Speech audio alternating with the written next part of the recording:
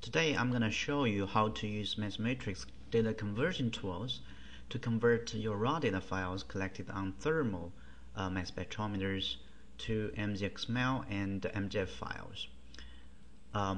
Currently, the tool supports LCQ, LTQ, LTQ Orbitrap, LTQ-FT mass spectrometers. In order to use the tool, you have to download the tool first. It is at searcher.rc.uic.edu. This is the official mzMatrix database search website at UIC, and after you go to the website, you click download, and the third one is the data conversion tools, and you click on it and save it to your local desktop, and then locate the program, click on it, and install the program to your own computer. Click next, and just install it. You don't have to change anything, and click finish, and it will show you the view readme file. Basically, it does not contain anything for now yet. And after the installation, there will be three icons appearing on your desktop. The first one is mzXML to MGF, the second one is RAW to mzXML, the third one is RAW to mzXML and MGF. The way the tool converts your raw data file is that it will convert raw data file first to mzXML, and if you want MGF files, it will convert those mzXML files to MGF. So there are two options if you have raw data files.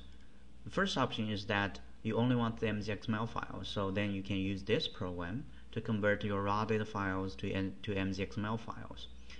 And the second option is this option. You can convert your raw data files to both mzXML and MGF. But if you choose the first option and later on you decide you want the MGF files, then you can use this program to convert the mzXML files to MGF files. Then you don't have to go through the raw to mzXML to MGF again, because you already have the mzXML files. Okay, now we have the program installed. I'm going to demonstrate how to use the program. It is very easy, extremely easy to use the program. In order to use the program, what you can do is that you select all the raw data files that you want to convert. For example, I chose 5 of them, and then you grab all the data files to the program icon on your desktop. In order to grab them, you have to click the left mouse key and hold on it, and move the mouse cursor to the program until the program is highlighted.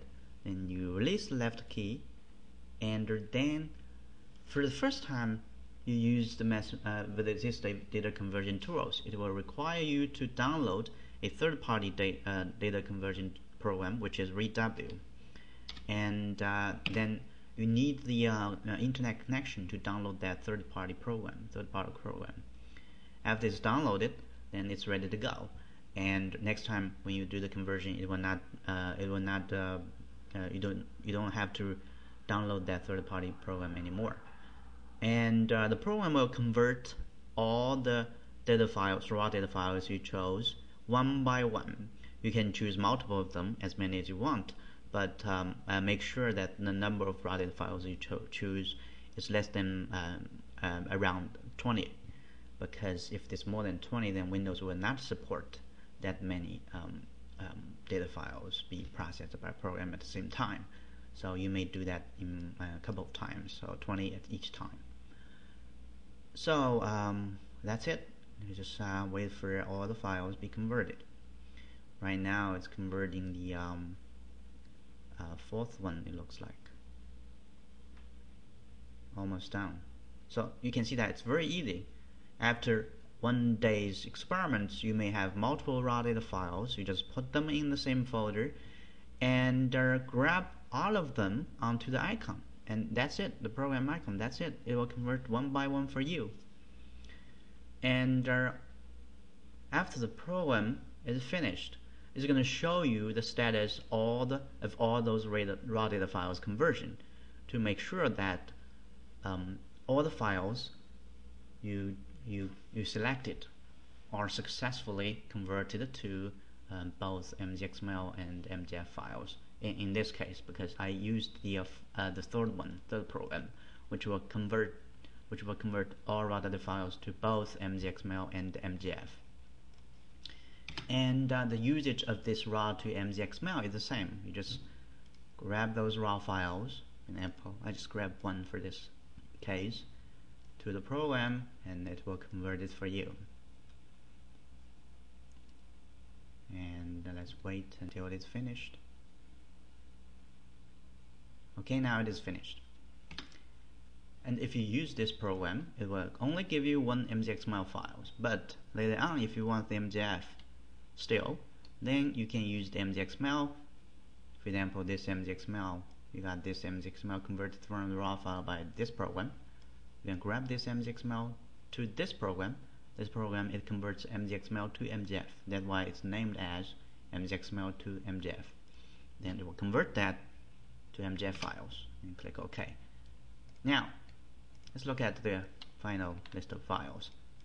So we have five raw data files in the folder, and each of them now they have one mzXML and one MGF, each of them. So in total we have 10 files converted.